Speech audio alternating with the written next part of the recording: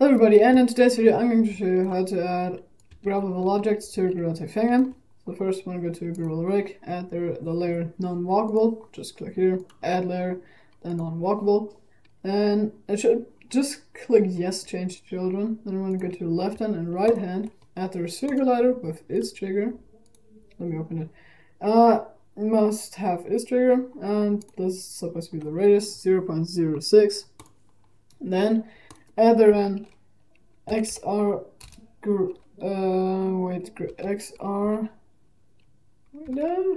direct interactor. Here we go.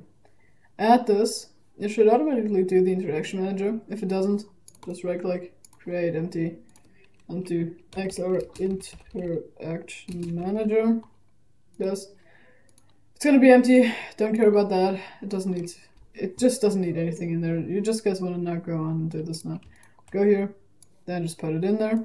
I actually have one already set up here. It's the original one. Also, if you do not want to do that, I think you guys can just go here, XR, and then just somewhere here's the interaction manager. Here we have it. This is it. It's just gonna add this within. Now, you guys just want to have the object that you want to be grabbable. I just gonna do this cube now, but I'm not gonna test this because I do not want this to be tested, because it's just gonna not work for me because I can't use it on PC. But yeah, it's gonna work for y'all. It also works for me, but it just doesn't work for PC version for me because I have something set up there. But yeah, just wanna go here, box collider, make sure it is not is trigger, then go to layer, do non-walkable again. Also, if you're not using a box collider like mesh collider, it's not gonna work. It's just gonna collide right through the ground because it's not supported anymore.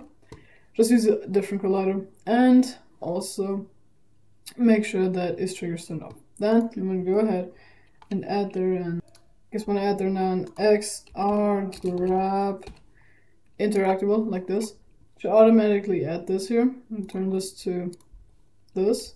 Then then you guys want to go ahead and go here to this thing. It says colliders, drag the collider of the cube in, or like the object that you just have. And the interaction manager is going to be the manager that you already have made or already just was set up there. Now with this, it's going to work already, but maybe you want to have it with photon so that everybody sees it. And just want to go here, add the photon view. In here, and do unreliable data change. You want to change this to reliable data delta compressed, and do ownership instead of fixed to take over. Then I'm gonna go ahead, add there now, and photon transform view, this here, and just leave it on this. And that's guys should be synced with photon. If it's not, tell me in the Discord server. Link for that is in the description. You guys have a lot of amazing scripts in there and a lot of people in here. I mean, it's not very a lot, but it's enough for me. And you also have there a lot of tutorials with perfect scripts. Then I just want to go to report glitches and then just tell me something.